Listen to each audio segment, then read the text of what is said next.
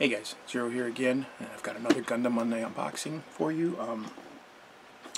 I picked this kit up because I had originally picked up the Gundam Barbatos Master Grade, and I really like the kit. I haven't put it together yet, but I'm going to. But I was looking at the kit, and I was looking at the Lupis Rex, and it reminded me a lot of a character from another video game. So I picked up the Full Mechanics Barbatos Lupis Rex. We're gonna convert this kit into a really cool crossover anime character, and I'll leave that for later. I'll tell you guys what it is at the end of the video. But we're gonna crack this open, take a look at it, and see what comes inside. Alright guys, sit tight.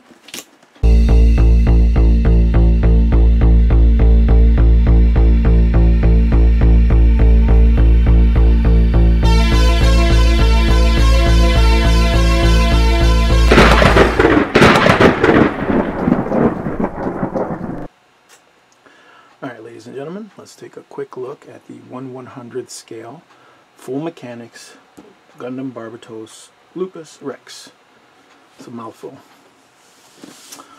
Here we have the side of the box. Panel there. Sorry about the glare, guys. It's hard to avoid with fluorescence.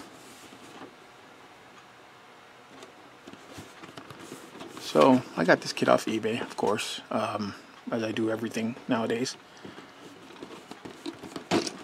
For a really good price. For a while, this kit was running like $60 to $70, sometimes even more. And it finally dropped down to $45, which was what it was originally. So I picked it up because, and I have a Barbatos already. I have the Master Grade. But after looking at Barbatos, as I said, I'm seeing something, you know, and I didn't think about it when I first bought it. I was just like, I just watched Iron-Blooded Orphans, and I was really excited about the show. It was a really good anime. If you haven't seen it, check it out. It's on Netflix and Hulu. You can get it for free, dubbed or, you know, subbed. So I was really excited. I grabbed the Barbatos because it's a Master Grade, and I love Master Grades. But then I found out that they made this kit, which is the version of the Barbatos that I really personally liked in the show. Just the whole look of it, the whole feel of the mech after they had changed up the parts and its final form, or whatever you want to call it. Once he defeated the mobile armor, then he's got the tail there. And I just liked the way it looked. But as I went on, I was looking at the original Barbatos, and I was like, man, this looks kind of demonic, obviously, because it's supposed to, you know, represent that. Barbatos is a demonic name. And Lupis Rex, you know, so it's like the great bearded wolf or some, I can't remember what it was. It was something of that lines.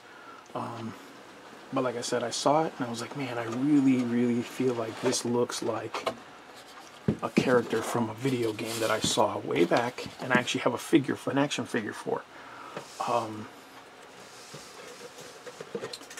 And I said, you know, what if I combine this kit? Well, I combine this kit with another kit to make a look-alike of that figure, or that character. Kind of like a quick little crossover, you know. These are more like Master Grade instructions. I know they're not Master Grade, but they're more like the Master Grade instructions. Not like the High Grade where you flip it out and it's like a big leaflet. This is more involved. Obviously, you've got the inner frame. I apologize for my voice, guys. I just had a procedure and a bronchoscopy, and it always messes with my throat. There you go. I love the mace in this kit. I don't know why in the Master Grade they shrunk it down. Almost, I don't remember seeing the Master Grade version in the anime at all, not even for a little bit. It was mostly like this one, you know. So it's nice and big. It gives that whole intimidating look. I will probably, because of what I'm doing with this kit, take this and put this with the master grade instead of the one it has already. So I'll switch out the maces, let the master grade have this one because it just looks right, you know. And then this one probably won't have any weapons at all, except for the tail whip. But you'll see once I explain what I'm going to do with it, you'll see why.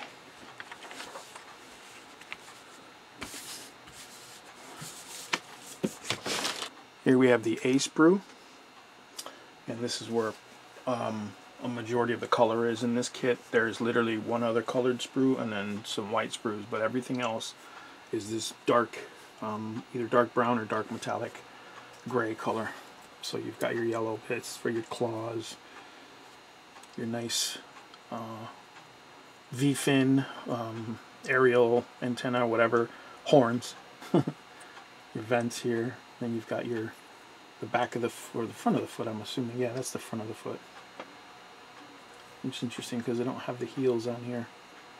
There's the chin. Then you've got some of the shoulder pieces. These don't have the holes in them with the clear plastic stuff that the other ones come with. Here we have the E sprue. And this is one of the two sprues that have all the white pieces. So you've got the legs, the arm covers, the backpack, shoulders, inside of the chest there. Oh no, that's the backpack. I apologize. It's, you know, for it not being like a master grade or anything like that, I know a lot of people don't like this kit too much, but it is very detailed. There is a lot of panel lining here, which is really cool. Unfortunately, when I'm done, you might not see a lot of those panel lines. Here we have the F sprue. And again, more parts. There's some arm parts there, backpack parts, side skirts and vents, you know. Cool. Again, there is a lot of detail on these bits, and I don't know if you can see it. It's probably washing out because it's white. But there's a lot of panel lining detail. I don't know if it's master grade level, but somewhere in between a high grade and a master grade. Here we have the C1 sprue, and this is the start of the mechanical parts, so frame parts and things like that, and they're all on these dark sprues. And like I said, this is like really dark gray with a little bit of brown in there. And looks like the legs, feet, all the joints. So this is going to be interesting. I'm going to be painting this whole frame very interesting color. So here's the D sprue. Frame parts. And I gotta say, I mean, I think it's kind of cool, you know, that these kits have inner frames. I think it's pretty cool. I mean, again, it's not master grade level supposedly, but it's close. And you've got the extra hands there. You won't need these hands supposedly, but there's cool. You got extra ones in case you want to slap it on a different Gundam, because it actually comes with the Lupis hands. We'll see in a sec. Here's the B5 sprue. More frame parts, but you can see here these are the Lupis Rex hands, how huge they are. And there's the grabby Lupis Rex hands. There's the helmet, or the head. Some parts for the head actually. The chin, the faceplate, more joints. This is, again, I'm going to be painting this all up. So this should be very interesting when it's done. Here's the G sprue. A little closer for you guys.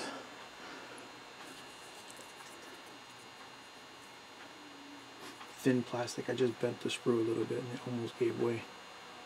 I'm not sure which parts are these, but there you go. Might be the cockpit here.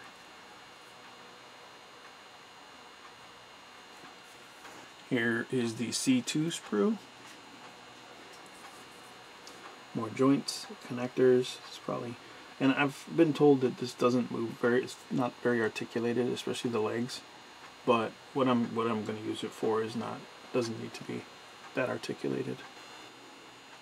Here's the I1 sprue, the mace. And look at how big that is. That's huge. Maybe the two halves.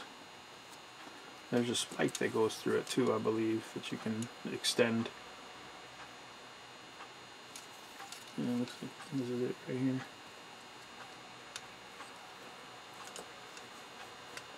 So it's very interesting, very cool. I'm excited to put this together. And this is going to go for the master grade, like I said, so it's going to be pretty cool.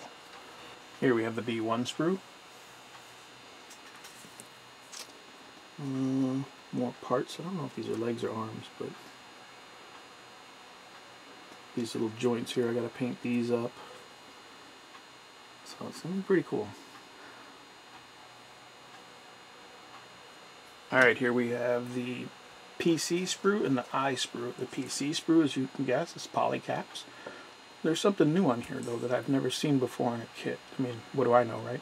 But these little pipes here, that's pretty cool. Little polycap pipes. Very weak, but I'm sure once they go on, they'll be pretty cool. There you go. And here we have the I sprue, ironically, and that's the Barbatos' eyes there. Little tiny green piece, neon green. It's not really neon green, it's more just a bright green. I mean, this is kind of cool. I wish they would have come with a clear piece, like every other Gundam ever.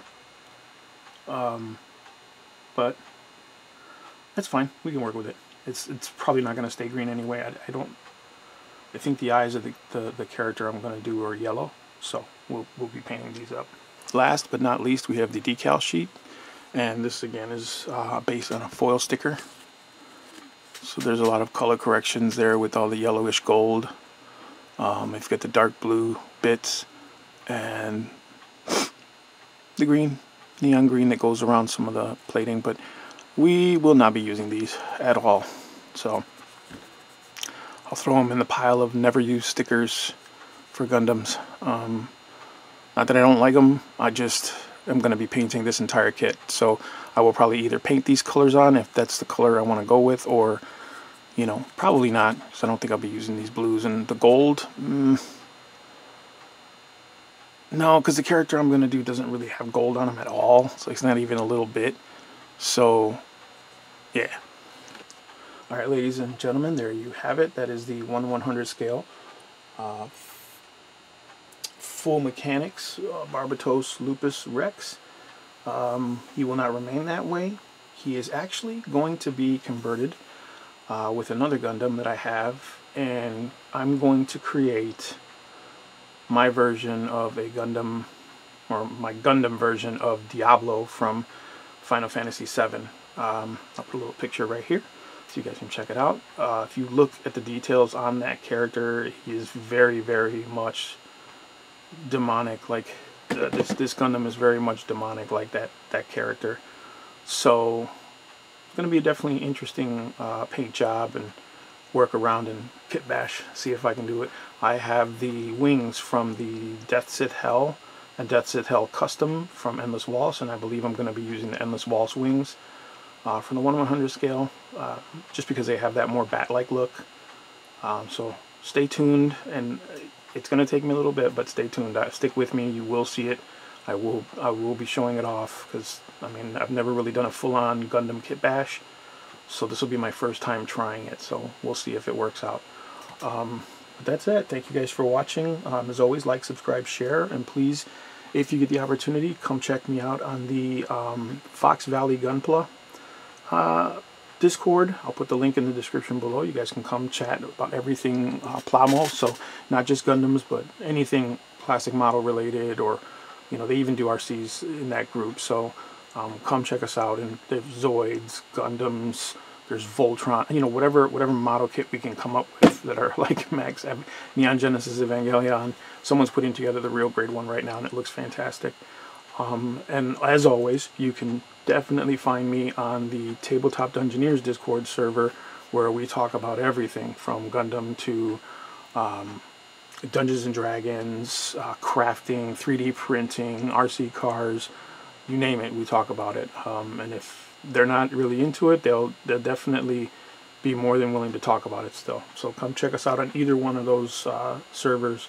And like I said, I'm there. I'm available to chit chat, yell at, holler, whatever. All right, guys, thanks for watching.